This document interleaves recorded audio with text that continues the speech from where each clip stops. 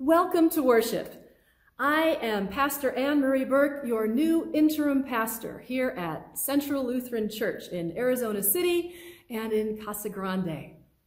This is my very first week with you, and I am glad to be here with you, leading you now here in worship.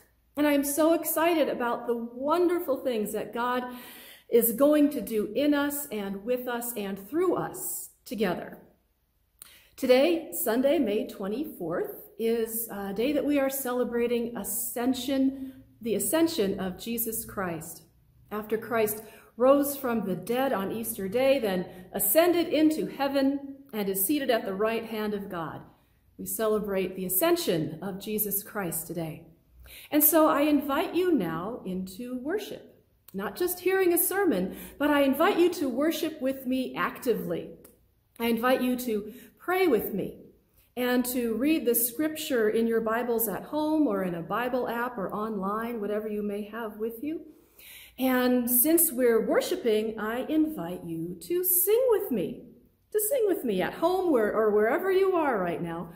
We will join together in this simple song to get our hearts awake and facing the shining light of God. And since I don't have a wonderful singing voice, I'm not a performer, I am trusting you to sing with me and not leave me hanging all by myself. So I'll sing a short phrase and you echo back. I sing and then you echo. This is the day that the Lord has made, that the Lord has made. We will rejoice and be glad in it, and be glad in it. That's how the first part goes. You may know that song already. You might be hearing it for the first time. But that first part, we echo, I sing, and then you echo back, like this. This is the day that the Lord has made, that the Lord has made. We will rejoice and be glad in it, and be glad in it. And then the next line we sing together. It goes like this. Listen first. This is the day that the Lord has made. We will rejoice and be glad in it. Sing that with me now. This is the day that the Lord has made. We will rejoice and be glad in it. And then we echo again. This is the day, and then we sing all together, that the Lord has made. That's a simple song. Let's now sing our praise to God. Ready? This is the day that the Lord has made, that the Lord has made. We will rejoice and be glad in it, and be glad in it. Together. This is the day that the Lord has made. We will rejoice and be glad in it. This is the day that the Lord has made. Let us pray. Almighty God, your blessed Son, our Savior Jesus Christ, ascended far above all heavens that he might fill all things. Mercifully give us faith to trust that, as he promised, Christ abides with us on earth to the end of time, for he lives and reigns with you and the Holy Spirit, one God, now and forever. Amen. Let's now hear from the Word of God. If you have a Bible at home, now's a good time to go get it, if you would like to read with me. And if you don't have a Bible with you at the place where you are right now, you could look up these Bible verses online and read them there. Or maybe if you have a Bible app on your phone, you could go ahead and pull that up now.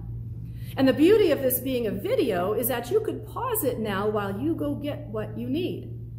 But you don't have to read along. Perhaps you want to simply just listen and maybe close your eyes and listen to the Word of God. Our gospel reading is from the Gospel of Luke in the 24th chapter, Luke 24, verses 44 through 53. The Holy Gospel according to Luke. Jesus said to the 11 and those with them, "These are my words that I spoke to you while I was still with you, that everything written about me in the law of Moses, the prophets, and the Psalms must be fulfilled." Then he opened their minds to understand the scriptures, and he said to them, "Thus it is written, that the Messiah is to suffer and to rise from the dead on the third day, and that repentance and forgiveness of sins is to be proclaimed in his name to all nations, beginning from Jerusalem. You are witnesses of these things. And see, I am sending upon you what my Father promised. So stay here in the city until you have been clothed with power from on high." Then he led them out as far as Bethany, and lifting up his hands, he blessed them. While he was blessing them, he withdrew from them and was carried up into heaven. And they worshipped him and returned to Jerusalem with great joy, and there they were continually in the temple, blessing God. The gospel of the Lord. Thanks be to God. And also a reading from Ephesians. This will be from Ephesians chapter 1, verses 15 through 23. Ephesians chapter 1, verses 15 through 23.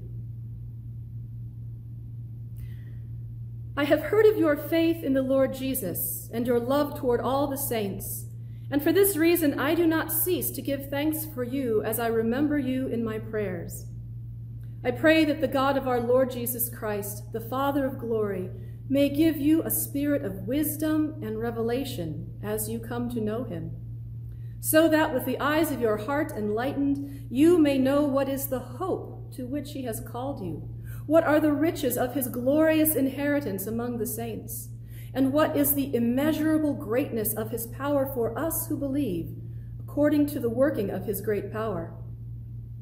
God put this power to work in Christ when he raised him from the dead and seated him at his right hand in the heavenly places, far above all rule and authority and power and dominion, and above every name that is named, not only in this age, but also in the age to come.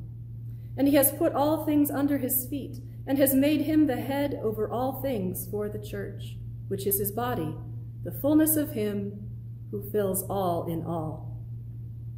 The word of the Lord. Thanks be to God.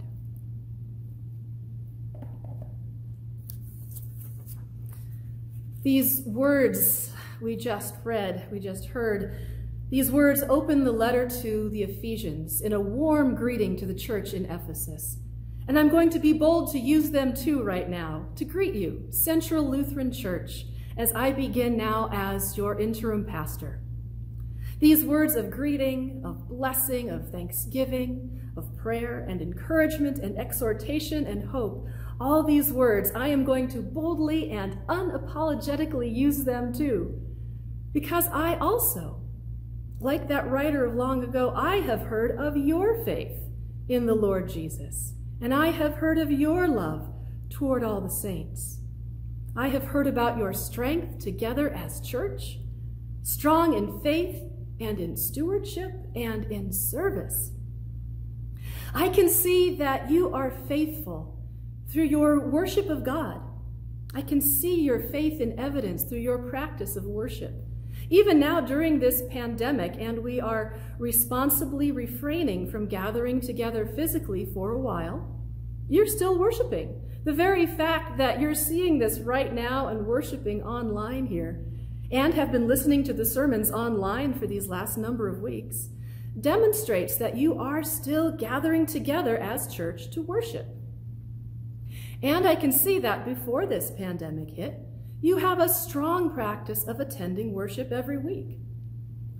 Because I don't know if you know this, but it's common for congregations, just on average, to have roughly 30% of their membership attending worship weekly. Just 30% of their whole membership tend to average, it's the average attendance, just 30%. You have 85%. 85%. You are strong in your devotion to worship God.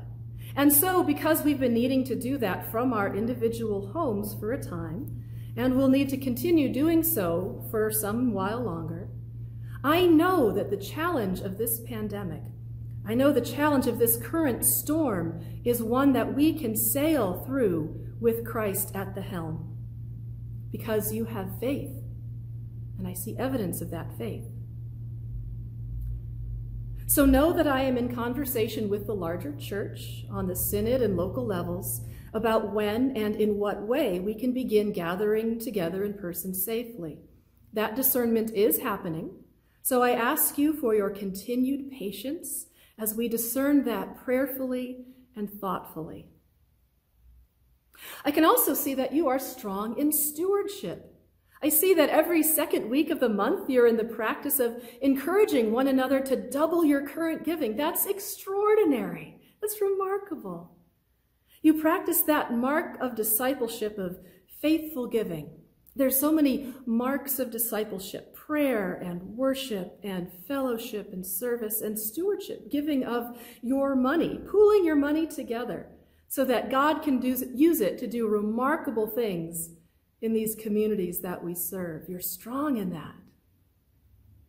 And I can also see that service, your service, through the quilts that you create and the classes that you host for English as a second language and GED classes, and how you encourage one another to take part in learning Spanish. I noticed that in your newsletter and online as well.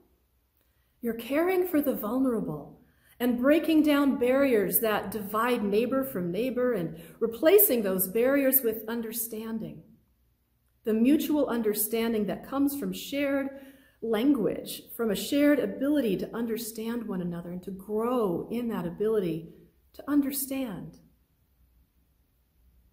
And so I too, like the writer of this letter to the Ephesians, I also give thanks to God in Christ Jesus for you, for your faith in the Lord Jesus Christ and your love toward all. This letter to the Ephesians, throughout the whole letter, speaks of the church as the body of Christ, the fullness of Christ who fills us all. And at the same time, though, Ephesians does not pretend that we've got it all together. The writer knows that we, the church, are not the perfection of Christ. Far from it, if that's a newsflash to you. We do our best, stumbling in this complex and complicated world that we live in, especially the way it is right now. But it is complicated, and it is messy. And so we stumble and we step on each other's toes and hurt one another, even though we have good intentions. Even the good-hearted do sometimes fail and cause hurt or harm. It happens. We are human. And while God in Christ forgives all our sin, forgives us when we do stumble so that we can rise again to love and serve fresh and renewed and set free, while God does that forgiving, God also calls us to grow up in every way into him who is the head. To grow up in every way into him who is the head. As Christ's body, we, the church, are called to strive to lead a life worthy of the calling to which you have been called. That's going to be in the 4th chapter of Ephesians. To lead a life worthy of the calling to which you have been called.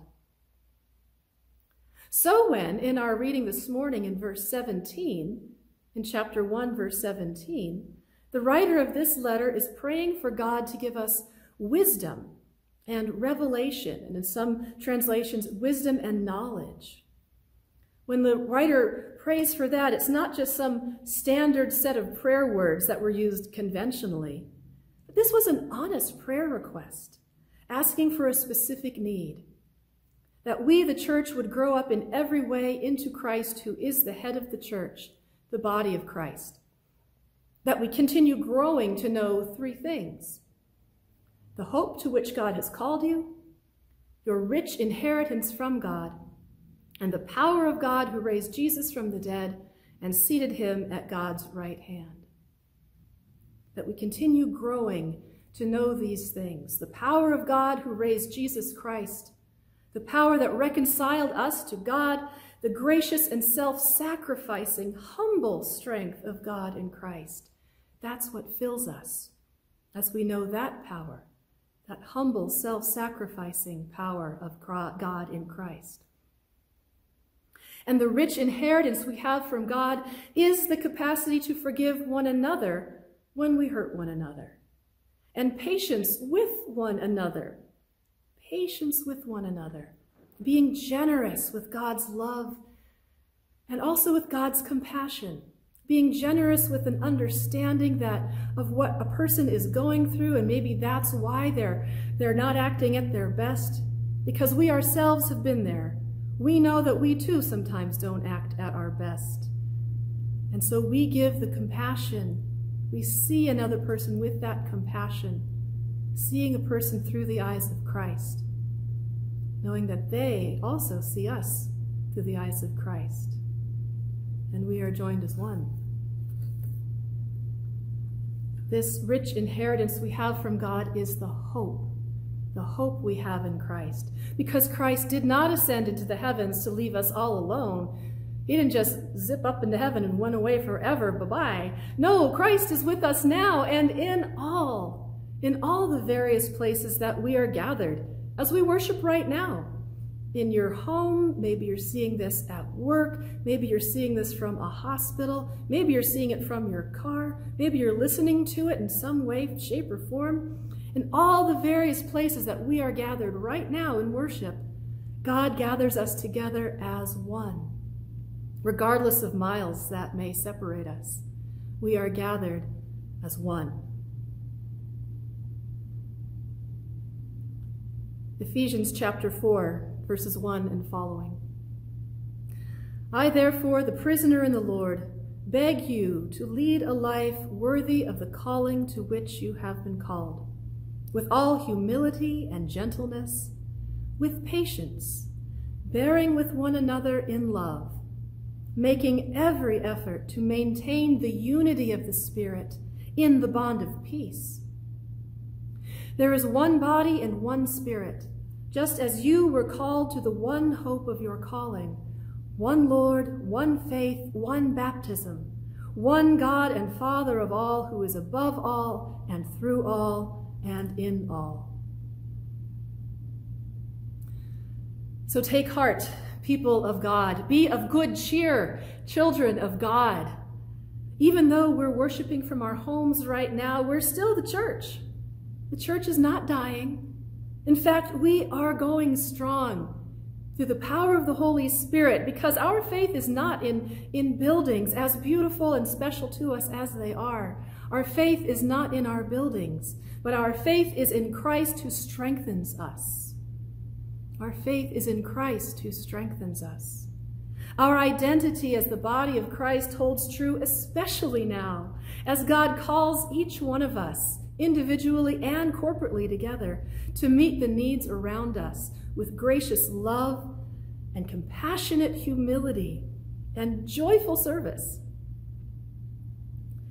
So whether you live in Arizona year-round or you split your time between 2 states, we are church together.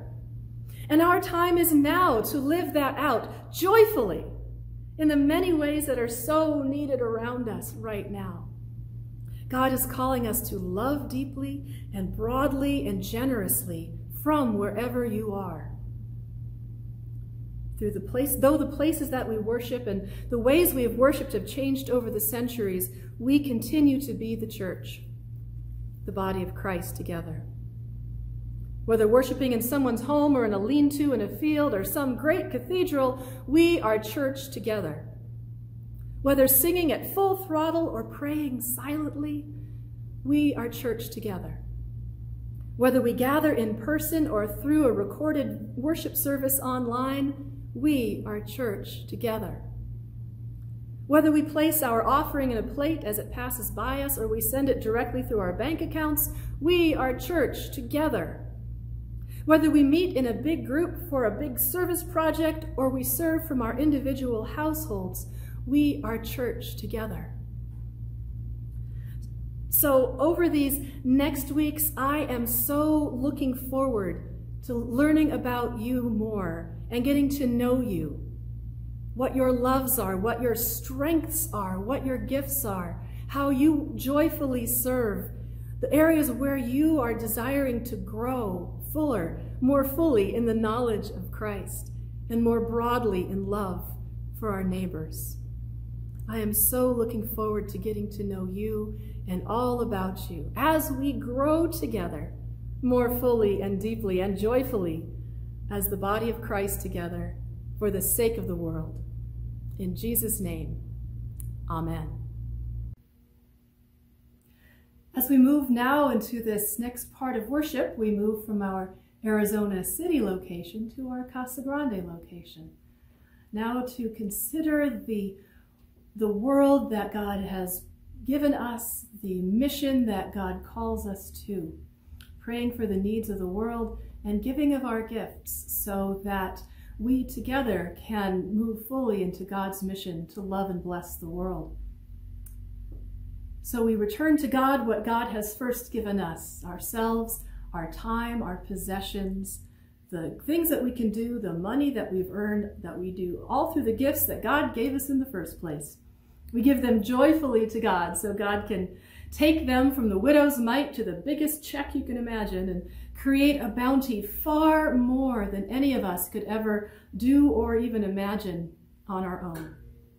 So at this time, you can give your offering directly through your bank in a direct deposit or bill pay option, or you can use PayPal. Some are using PayPal to give their gifts, or you can write a check and mail it to the church. Our mailing address is on our website.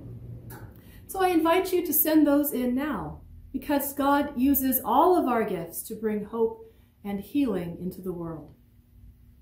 So now let us pray for the gifts we now give to God. Merciful God, our ordinary gifts seem small for such a celebration of the life of Christ that we have today.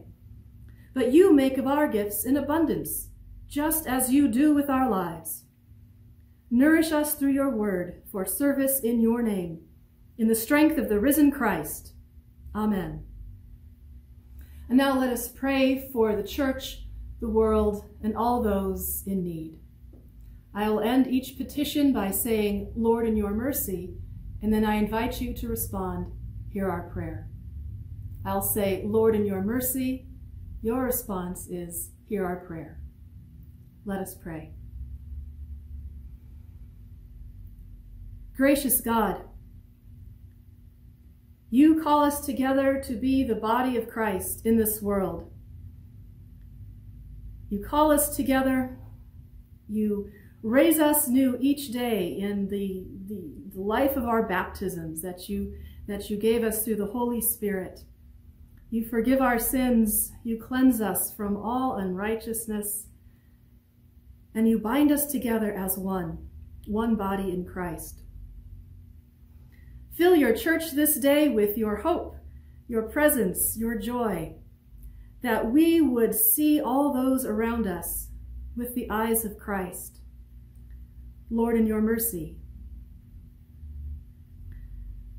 Gracious God, use your church this day to fill those around us with hope. Open our eyes to see the needs around us, and give us the inspiration of your Holy Spirit that we could discern what our gifts are, what our talents are, what our joys are that meet the needs that are around us. Match up our talents with the needs around us so that your hope would be known in the world. Lord, in your mercy. Loving God, gracious God, as we discern together as church, as many congregations around the world, as we discern how to worship in these days and to discern when and how we can meet together in person, give us your wisdom. Grant us your patience. Give us hearts that are willing to listen to one another, and most especially, that are willing to listen to you, so that your will be done and not our will, that we follow your timing and not our own. We pray, God, for you to lead us forward in your grace and your wisdom. Father, your will be done. Lord, in your mercy. Healing God, we pray for all those this day that are suffering in body, mind, or spirit. We pray for all of those who need an extra measure of that sense of your presence and your healing touch. Some of them we know by name, and so we name them before you, silently or aloud.